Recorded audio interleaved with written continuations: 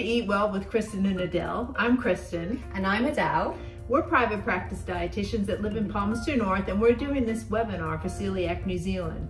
Today we're going to be talking about cross-contamination. So Adele, what is cross-contamination? So Kristen, cross-contamination is where gluten-free foods come in contact with gluten-containing foods and are no longer safe to eat. Some people with celiac disease may not feel better on a gluten-free diet because it might be that gluten is accidentally sneaking in. So does this mean that if we bring gluten-free food into the home, it may not necessarily be safe? That is exactly right, Kristen. And today we are going to look at some of the major areas where gluten might be sneaking in and we should be aware of. All right, let's do this. Let's go.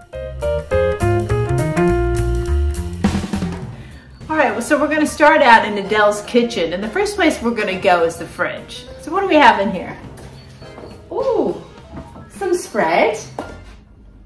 So what's in there, Adele, besides the spread? Some breadcrumbs. So anything, Kristen, that requires you to put a knife in it, whether that's butter or peanut butter, jams, spreads, mustard, mayonnaise, is a possibility where things can get contaminated and you might get that on your gluten-free bread. So you may want to have a little separate container in your fridge that's got your gluten-free containing spreads in them, kept separately from the rest of the family members.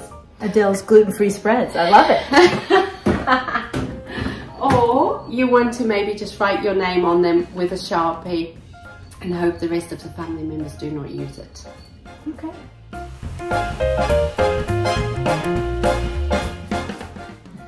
So now we're going to take a look in the pantry and see where things can go wrong there. Oh wow, that's quite a pantry, Adele. We've got some gluten-free flour, we've got some normal flour. Oh! So, as you can see, that just went everywhere. And it might be a good idea to put your gluten-free flour in a separate container and store it separately from your normal flour. You may want to have a shelf separate for gluten-free products and preferably above the shelf of the gluten-containing foods. Not like this. Adele, what's the story with oats? Oh, Kristen, that is a very good question. In some countries, oats are considered gluten-free. However, unfortunately in New Zealand, oats are heavily contaminated with gluten and therefore not considered safe to eat. Okay, so that includes oat bars and oat milk as well? That's right, Kristen. Yep. Unless it's labeled as gluten-free. Correct. Adele, before we leave the pantry, this makes me think about foods that come from bulk bins and their potential risk of cross-contamination. That's exactly right, Kristen, and it is exactly for that reason why it's best not to buy foods from bulk bins, but rather buy pre-packaged products like these dried apricots instead. Hey, talking about labels, Adele, what if a food product says may contain gluten or made in the same line as gluten-containing foods? Oh, like this crystallized ginger, it says may contain gluten. Well, it is recommended, Kristen, that you avoid these foods unless you have contacted the manufacturer and you are reassured that it is made in a way that the product still remains gluten-free. You will see most products have got the manufacturer details on the back of it, or you can find them online.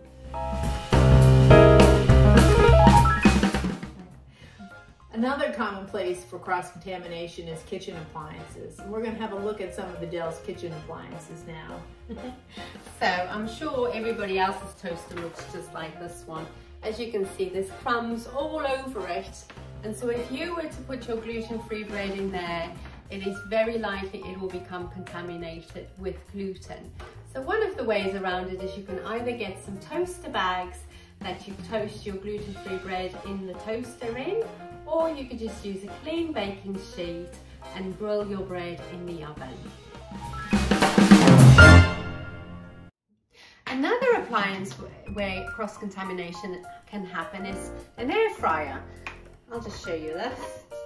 As you can see, it's full of crumbs from chicken nuggets my kids have cooked earlier. So if you are going to use this to cook your gluten-free foods, then make sure that you've washed it really, really well.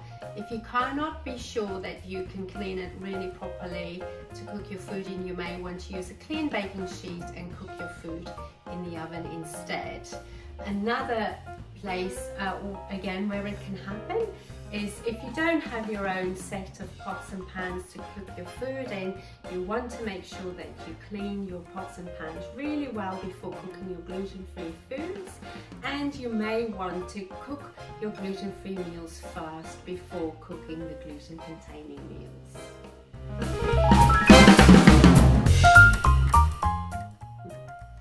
So what are you doing there now, Adele?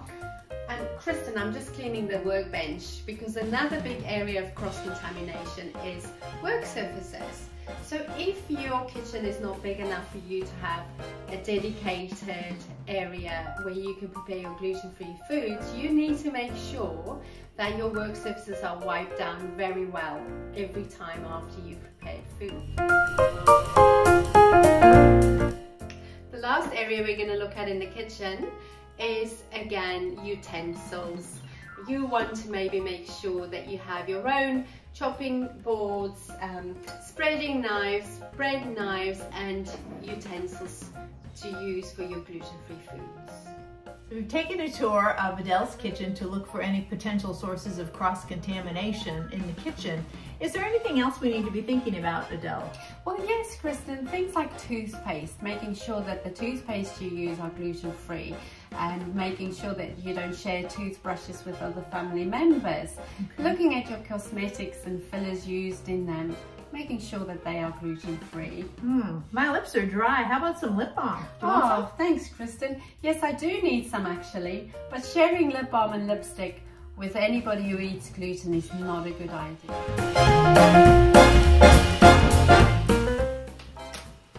Are you okay? I tell you, all this filming has given me a headache. Do you have any ibuprofen?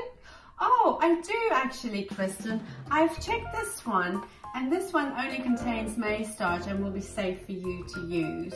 Do you mean medication also contains gluten? Yes, it does, as well as vitamin and mineral supplements. So always a good idea to check whether they are gluten-free, and if you're not sure, ask a pharmacist or the manufacturer.